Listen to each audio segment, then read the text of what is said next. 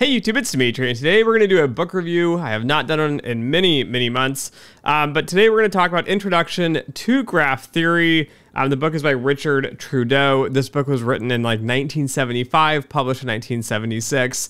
Again, printed in like 2023 because it's a reprint.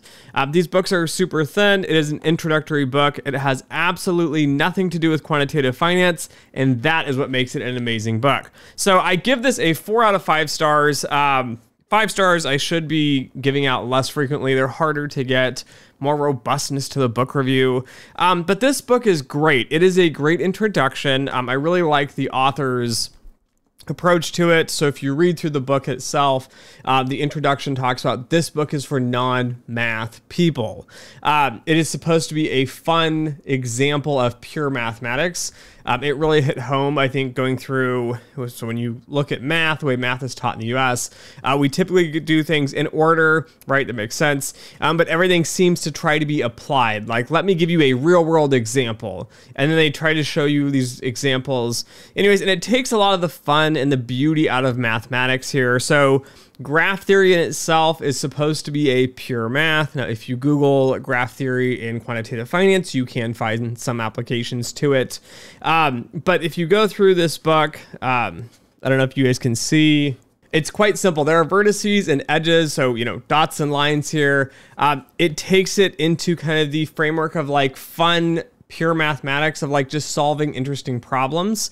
Again, trying to figure out like number of combinations. I think this book is good too for proofs. So if you've never taken a course in proofs, this book does point out some of the issues with trying to derive a proof and proofs that, you know, were unproven for a long time. And even though things seem to conceptually make sense, it is hard to actually derive a proof, a proper proof. So I think this is a really good book if you're just interested in something quick to read. Again, the book is going to be like 200 pages, give or take.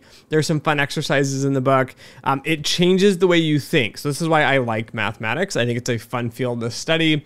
It's logic, it's putting pieces together, but it kind of challenges the thought process. Just because something seems obvious or it seems like the correct answer does not mean it's the correct answer.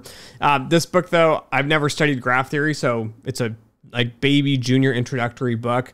It does a great job just kind of explaining the basics and some of the interesting problems within the field, as well as a few of the unsolved problems. But I give it a 4 stars because it is well written. The examples are crystal clear. There are a ton of charts and pictures throughout the book.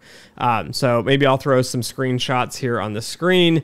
But it's easy, it's simple, it's very unique. And as you get towards the back of the book, you really start to get into more detailed charts and graphs. The book becomes harder to kind of grasp because you really need to stop and think about what's being talked about. But overall, 4 out of 5 stars. It's a really fun read. It expands your thinking a little bit, something new, something different. Again, not a quantitative finance book, but something kind of different for you guys to read if you're interested in just learning a little bit more about mathematics. So anyways, thanks for listening. Thanks for watching. And as always, until next time.